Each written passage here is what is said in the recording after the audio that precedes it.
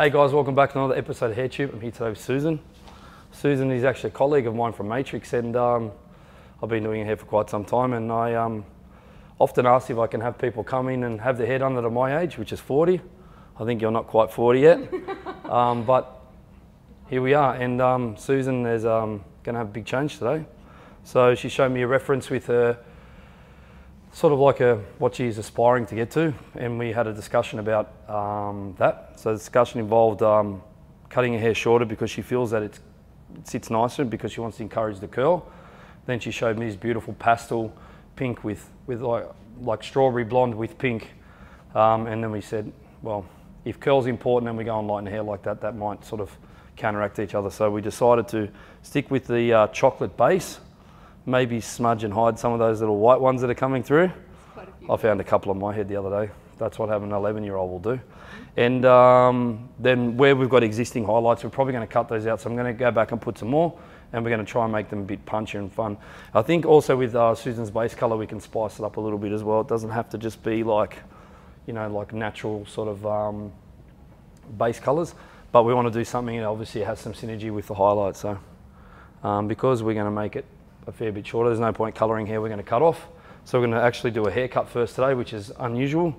So we're going to cut a hair, and then once we've done that, we're going to dry it off, and we'll see how curly it is, and then we'll decide on color placement, and then we'll get stuck into that. Excited? Very excited. It's a big change. You tell your husband? No. He's coming home. He's coming home to a new wife tonight.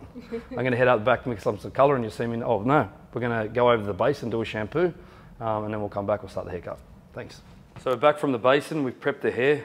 We're going to start with our length. So it's going to be well above the shoulders. This particular haircut, I'm not going to actually cut it into the neck. We're going to rely on layering. So I want to start with some strength in the baseline, because that's really good when we want to do wash and wear. And then we're going to try and encourage the curl with some layering, but we'll get started with the base shape. Starting with just some basic sectioning, guys. So just to keep the hair away, I always keep the front away. I always section the back where the head starts to round, just because you can see there this hair is growing into the back. You don't want to cut hair into the back that's not growing into the back, because straight away when you pull it back, you're going to get a weight line here. Other things I like to talk about is starting with a forward head position, so that if you're going to hold the hair between your fingers when you cut it, we don't put unnecessary graduation on the ends. If you're going to cut on the skin, that's not as necessary, because the neck actually goes in, so when you push the hair against the neck and cut it, that's because I didn't ask you. Does that happen to you? Siri's just like always interrupting me. So when you actually scoop the hair in, it's actually back in and not a natural fall, but as soon as you hold the hair like out from the natural fall, you are getting graduation, so that's why I just dip the chin just a little bit.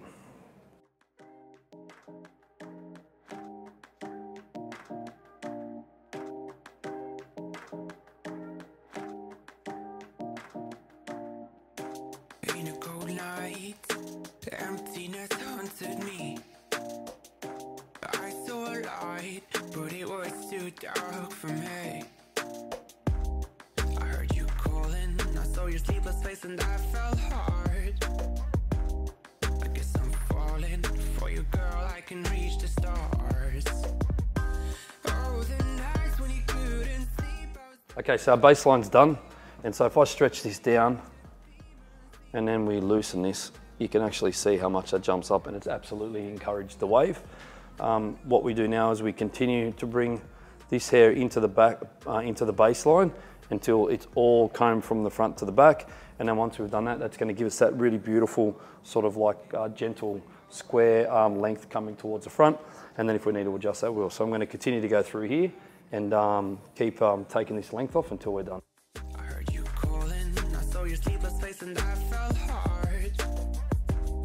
I guess I'm falling for you, girl, I can reach the stars. Oh, the nights when you couldn't sleep, I was there carrying what you on, shooting at the demons, see your dreams, making them more fun. Yeah, and if you wanna run away from the best you've done, yeah. Okay, so our baseline's done. What we're going to do now is spin Susan around, so you can actually, let me leave it this way for it, sorry I'm making you dizzy. So you can see that that's definitely starting to see that wave coming out there. And when I lay this will absolutely go curly. All I want to do now is, and I was mentioned to you, I brought all the hair back and I cut it square. So that leaves it slightly longer towards the front, but sometimes it can be a little bit too long towards the front. So what I'm going to do is spin Susan this way, and if you could just look over your left shoulder, that'd be great. Now what I'm going to do is it allows me to adjust the length over a shoulder without running into a shoulder. So just get a head to turn slightly, and I'm going to leave it a little bit longer towards the front, but I don't want it like really long towards the front. I just think that those sort of shapes are a little bit dated. I just want to have some length here so we can, you know, Susan might want to blow dry it, she might want to use an iron or a curling one and curl it and use a thermal styling tool, and you need a little bit of length to do that. And I also want it to be a little bit longer and softer in the front. So this I like to do between my fingers. And then we just bring this down to meet it. You can see we just take that little edge off there, just cross-check the hair coming into the back. That's good. And now you can see, just gives that nice little drop towards the front. Spin you back this way a bit more, yep. It's a beautiful day here today. I've had some pretty crazy weather. Actually, those people are watching from North America, man, you've had some wild winter weather over there. I've been seeing on CNN and other international news agencies, so stay safe wherever you are, especially on the East Coast.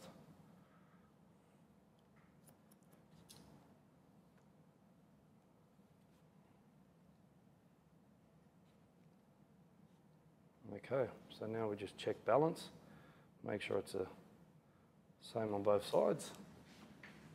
Just head straight for me, gorgeous. Perfect. All right, now let's do some layering. So we're going to start first with trying to create some shape in here that is going to like try and release some of that movement. Simple symmetrical parting and back to the same sectioning that we started our baseline with. The purpose of this layering is, yes, to give it some shape, but it's also to release curl. And if you want that to happen, or movement, you actually have to make sure you get the right angle. I'll start with here so you can see where my section actually will be. So it's a very lean rectangle section, you can see that. Just going to come out in like a rectangle. So we're literally just going to come out like this. We're going to cut square. Just take this corner off. If the hair falls out underneath, then it's not long enough to be in there, you leave it. And I'm starting with just what I would say the minimum to come off there to create some movement on the ends. And then if we want to actually do more, we can. It's always easier to make the shape more elaborate than to shoot too far too quick. And then all of a sudden, you've gone past that point, which then makes the hair short or shorter than what you wanted, and you can no longer achieve the shape you want. So let's spin back this way. You can see that that's actually has made a big difference to the amount of movement there is in there. You can see it's really starting to go curly.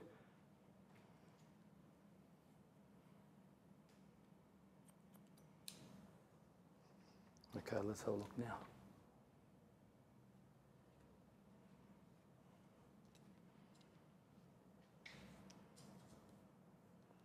Oh yeah, that's really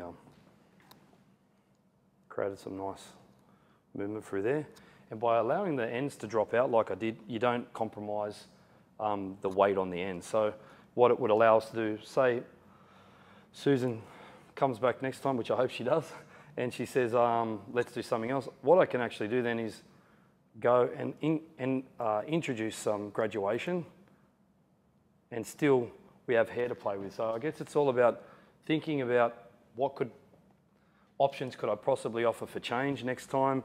I don't want to put Susan in a place where she's like, oh, look, it wasn't my favourite one, you know, what can we do? Then you're like, oh, well, I've got to grow it out for a bit, because you don't want people to be in a position where they feel like they have to grow their hair out. So continuing that all through the sides, we bring the hair into the back until we run out of hair, and then we'll be done with this shape. Just want to make sure that we don't forget to over direct the hair to the back. Same principle as when we're cutting the baseline. The other reason why it's important to do this is there's no hair growing out of the side of Susan's neck. So if we don't over direct it here, you're going to end up with a hole there because there's no hair there. I'm just going to keep doing this until I run out of hair, repeat on the other side, and then we'll move on to do the shape around the front.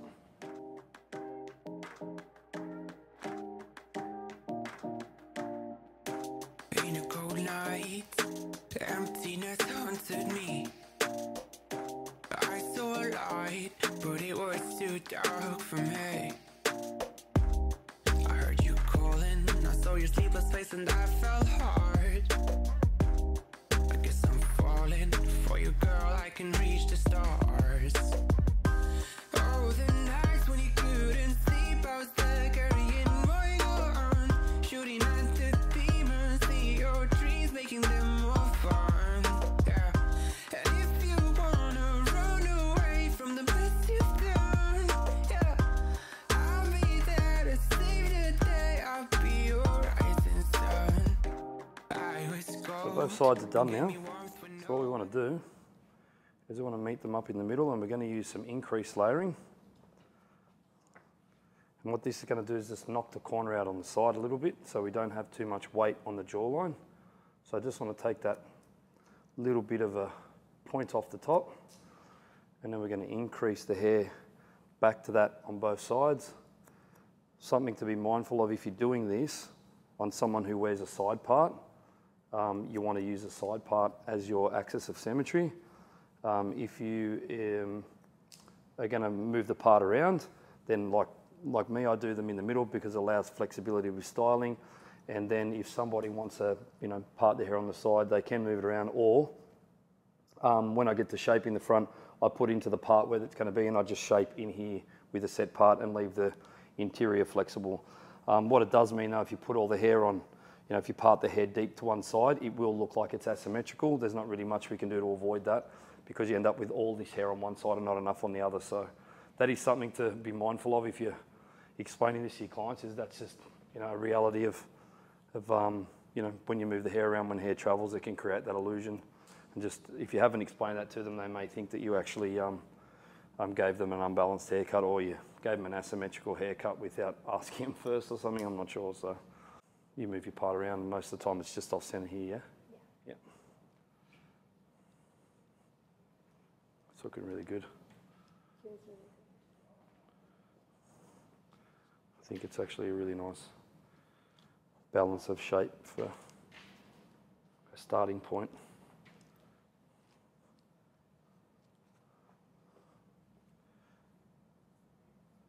Okay, so I'm actually going to just do a little bit of texture now, because where two techniques meet, you get a point. So there will be a little bit of a weight line here in the back, but I don't do a lot of texturizing when it's wet. I'm only doing some point cutting within the shape, because this actually encourages movement as well, and I want to see how much more movement we're going to get out of it.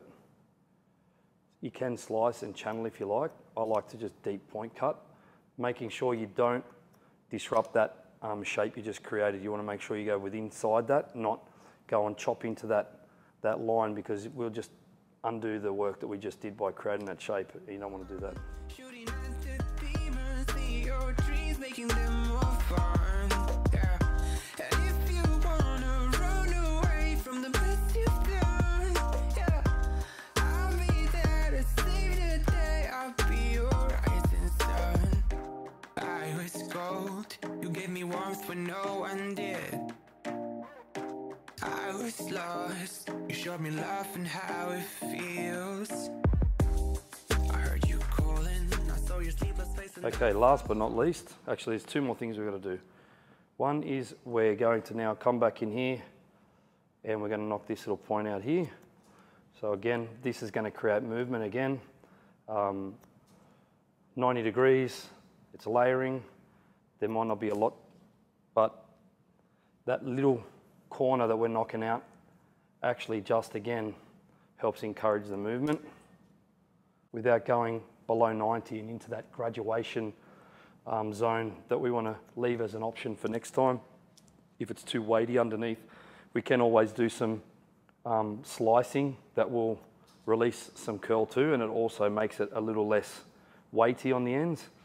But what it doesn't do is permanently change the shape. Again, it gives us something to offer our clients next time. So for me, it's always about taking clients on a journey. And I don't have an almanac of endless amounts of haircuts that I can do. I mean, we're limited by the hair texture and obviously to some degree fashion. Some things are fashionable, some aren't. Some people have preferences of their aesthetic and things like that. So if I go and do a really elaborate haircut, it's like, well, where do I then go from there? You sort of put yourself in a hard place. So I want to make sure that I can always move the shape around, and even with the smallest change, make a difference so that people don't feel like they're getting the same haircut every time, because it is something that I learnt as a younger stylist, that if you do the same old or same as last time, people very quickly can feel like you've gotten maybe a little bit complacent, and it's easy for you to just say, oh, because they liked it last time, to not offer change. I'm not saying that every time someone comes in, you've got to restyle their hair, but I think as a hairdresser, we should always offer change to people and not force it upon them. And if you offer it, you need to make sure you can actually do something different. And if you've exhausted, you've got a haircut that has layering, texture, graduation, solid form, bangs, fringes, this, that, well, what do you do after that? Like, you should introduce those type of elements slowly so that you can always make a little change, so clients feel, oh, it's a bit different today, yeah, I like it. And then if you say you added some bangs or a fringe, as we call them here, if they had it in winter and they wanted to grow it out because summer was coming, you don't want hot hair or like hair on your face in hot weather. You don't want to be able to get it back to keep yourself cool. Elements like that are easy to grow out, so that offers change as well by introducing things that are really, really easy to grow out. The front, we want to keep versatile. I don't want to do too much, but I want this to just sit up here a little bit. So you guys probably who watch the channel regularly, if you don't, please make sure you bash that like button. Subscribe to the channel. Please share it with someone that you think might like this video, because it's important that we share and help others. Either don't do what this guy does, or maybe Adam can make your life a little bit easier. So this we're actually going to have to do here, and we want to go short to long, because we don't want to affect the length down here. Like if we're doing a bang, we do it this way. We actually just want to shorten the hair on the exterior and leave the interior length the same. So I'm actually doing like shifted distribution all the way to the front in a triangle section, and then we're going to just get the hair on an even plane, and again just add some texture to it.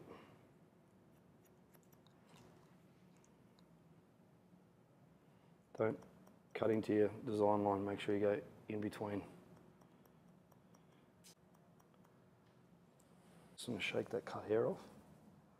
Perfect. All right, I reckon we're going to leave it there.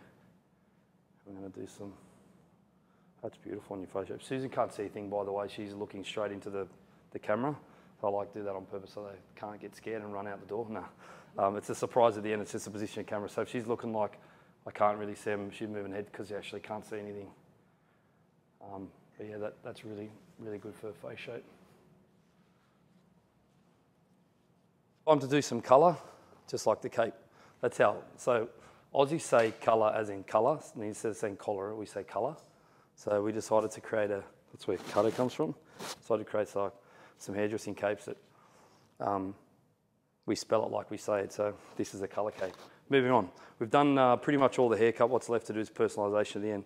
What I'm going to do with Susan is I'm going to cover her roots, so her regrowth, and then what I'm going to do is go back and do some freehand lightening. So I've got some colour sync. We want something warm, but I don't want it to be like so warm that it takes away from the highlights we're going to do. So I've done colour sync 5N with 6M, which is what we've been doing on Susan previously. So we're going to go and put that on the root. Always try and avoid overlapping because you're going to create banding. So make sure you just apply the colour onto the regrowth area. I'm going to continue to apply this to Susan's regrowth. We'll be back and ready to start doing our freehand lightning. Roots are on and processing. What we're going to do is just some really nice weaves. I don't want it to, like, I guess, get lost. I don't want to have to get a search party out to find my highlights.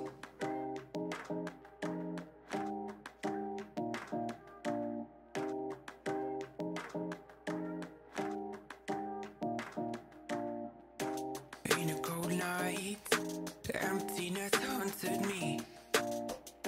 I saw a light, but it was too dark for me. I heard you calling, I saw your sleepless face and I felt hard. I guess I'm falling for you, girl, I can reach the stars. Now we're just going to process these. So it's just a series of, basically what I want it to be is, I don't want it to be like traditional sort of foils. I want it to be quite sort of peekaboo almost, in the sense that I just want little pieces of colour coming out. I didn't want to have, you know, even stripes everywhere, keep it more freehand, and I think that goes with the whole casualness and that loose, sexy sort of feel with the end result we're going for. So we're going to allow these to process, and when they do, I'm going to take Susan over the basin. I'm going to rinse her and tone her, and when she comes back, the colour's going to be done.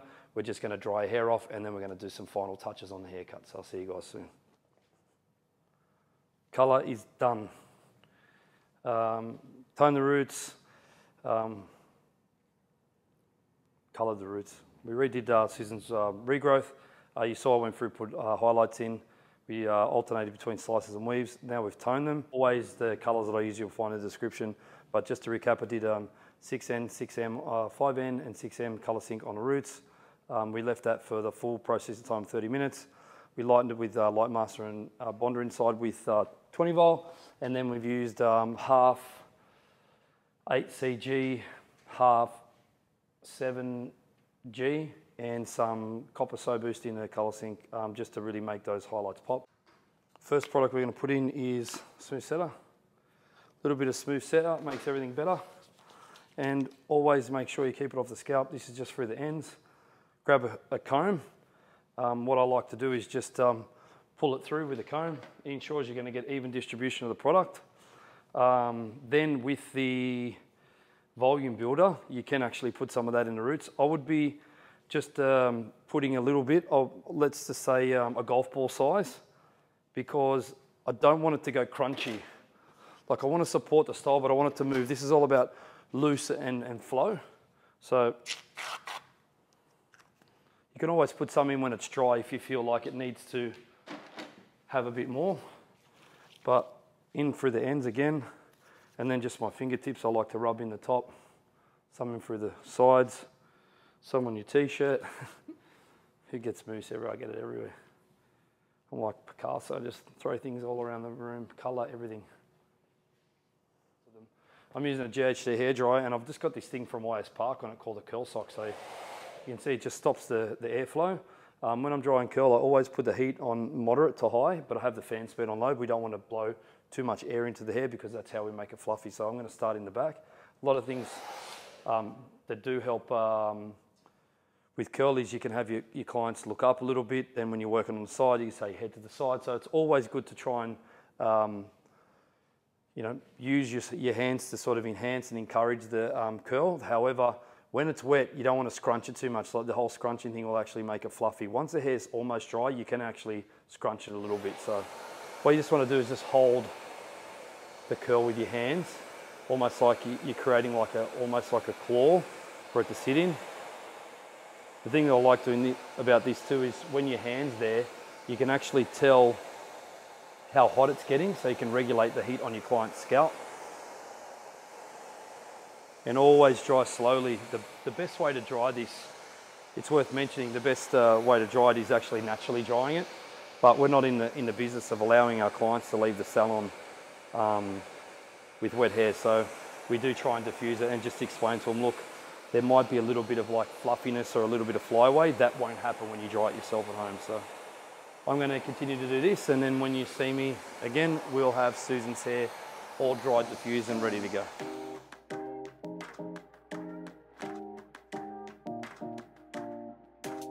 In a cold night, emptiness haunted me. I saw a light, but it was too dark.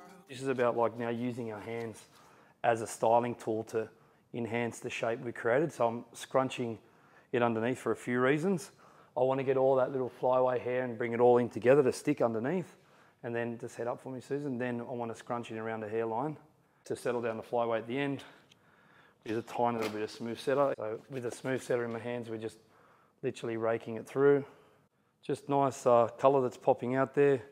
We just, again, want to have something functional. I'm a big fan of this. I think if we pull one side back, it's quite nice.